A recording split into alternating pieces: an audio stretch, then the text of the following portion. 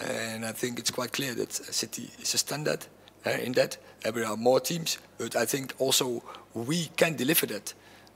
We have seen it against Liverpool, we have seen it against Arsenal, but now we have to do it on a consistency base.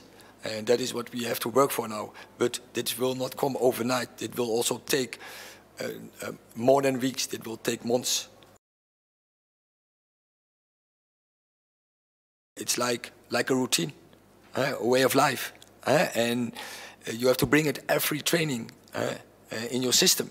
As a squad and as an individual player, and when you had a lack of it in the cup in the last years, it's not something what you build or progress in a week or a month. No, it has to be in your system. That it has to be, but it's a demand in nowadays top football.